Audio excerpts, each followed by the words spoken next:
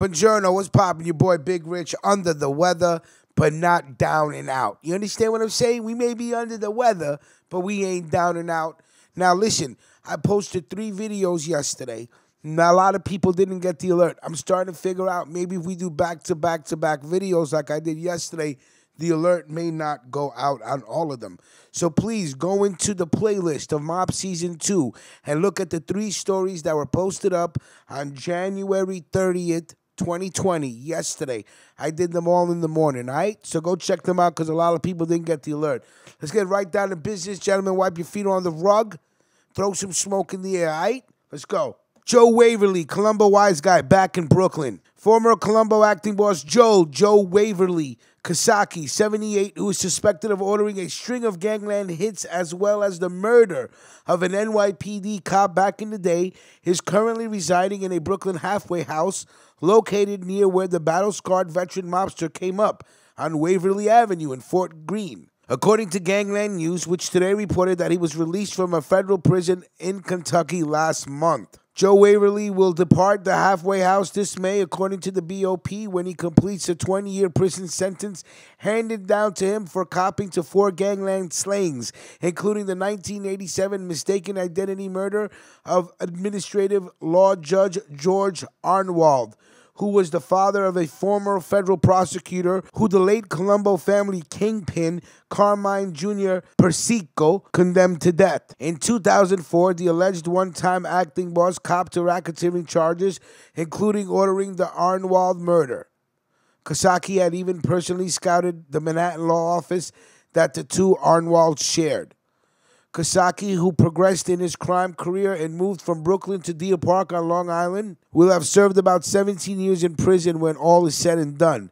In 2013, Cacace, almost a decade into racketeering sentence, was acquitted of 1 murder charge he fought in court, the execution of NYPD officer Ralph Dawes, who was shot 5 times and killed in 1997 by a Colombo hit team near his Sheepshead Bay, Brooklyn home. Cacace had been elevated up the Colombo family hierarchy the year before the murder. Law enforcement began eyeballing Cacace as a suspect from the get-go. Dawes had married the mobster's ex-wife, Kim Knaw, who had a thing for wise guys. Her other ex-husbands include Wiseguy's Thomas Capelli and Enrico Carini, who was rubbed out in 1987. Then Knaw broke the pattern by marrying a cop. Members of the hit team included Dino Big Dino Calabro and his cousin Dino Little Dino Saracino, who were shooters, and Joseph Joey Caves Camperiello, who drove a crashed car. Tommy Schatz Gioeli played a role in relaying the hit orders from Cacace. At Gioeli's 2012 racketeering trial, Little Dino was his co-defendant. The jury found that Gioeli's role in the Dawes hit was not proved. There was little evidence of Cacace's involvement and no testimony to highlight the anger prosecutors alleged he had been feeling regarding Knaw's remarriage. An alternative theory behind the murder involved Russian gangsters and was supposedly tied to some coincidental happening. 3 weeks before the hit, Dawes was sideswiped by a van in an unsolved hit and run. A day prior to that, a limo driver shot at a Russian nightclub across the street from the cop's apartment. The killing of a member of the NYPD caused anger across the city, and not only cops. Prosecutors allege that, according to confidential informants, top figures in other New York crime families were furious over the high-profile Dawes slaying, and some of those figures were demanding that the Colombos murder whoever shot the cop. Some in the Justice Department initially were demanding Joe Waverly's head, but the feds dropped their death penalty effort before the trial, substituting it with a 100-year prison sentence. Cacace mooted it when he was ultimately acquitted of the notorious 1997 execution. Joe Waverly was a badass dude back in the day. In 1976, 3 wise guys tried to kidnap him, but he wasn't having any of it and fought back and killed one of them, getting shot twice in the process. Then, with bullets lodged in both his chest and hand, Joe Waverly got behind the wheel of his car and drove all the way to the police station with one of the bodies of the kidnappers in the back seat. Cacace almost met fate again on February 26, 1992, during the Colombo War, when a hit team descended while he was picking up clothes at a Brooklyn dry cleaner. Joe Waverly was nearly killed. He lost a testicle. Justice Department Special Prosecutor William Arnwald was one of the top organized crime prosecutors in Manhattan in the 1980s. He probably raised the ire of many wise guys back in the day.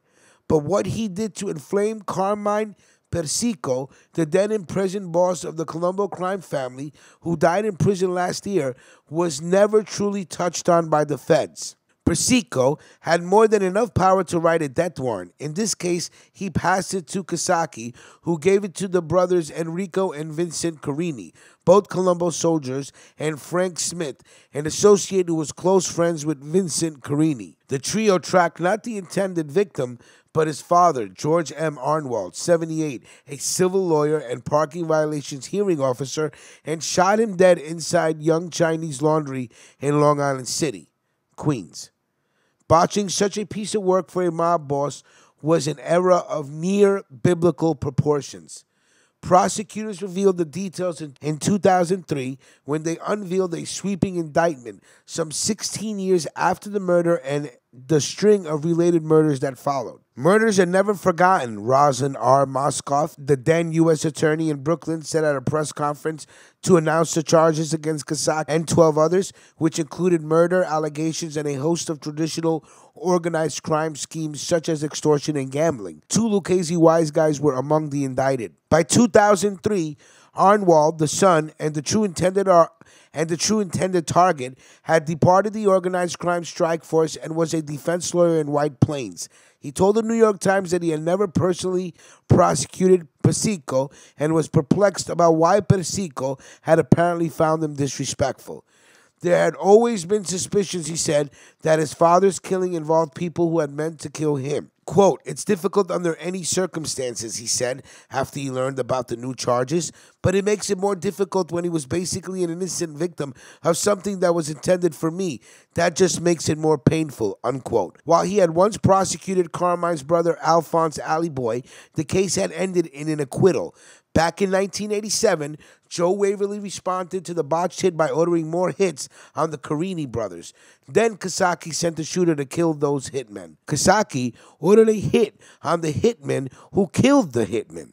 As per feds, Lucchese soldier Carmine Variali and Bonanno associates Frank Santora shot and killed the Carini brothers, who were found dead on June 12, 1987, in the back seats of separate cars parked in Sheepshead Bay. While driving back from the double Carini funeral, Cacace was in the car with Frank Smith when they drove by Variale. Cacace pointed at him, identifying him as one of the Carini shooters. Then Cacace and Smith went to get a gun, but they were unable to find the Lucchese wise guy again that day. Later, as per prosecutors, on September 23, 1987, in broad daylight, Frank Smith unleashed a hail of bullets that cut down and killed both Variale and Santora outside a Bath Avenue social club. Kim Canal was married to Enrico Carini when he was killed. While a widow, she served 2 stints. Canal married Cacace, and they later divorced, and she married Dolls. All right, so great story. Salute to Ed Scarpo from Cosa Nostra News. Thank you for the article. And, of course, salute to Shattered, who found it for me. We will talk soon. Mob Stories Season 2. Make sure you guys like the video. I haven't said that in a while because the likes have been up. But please, like the video.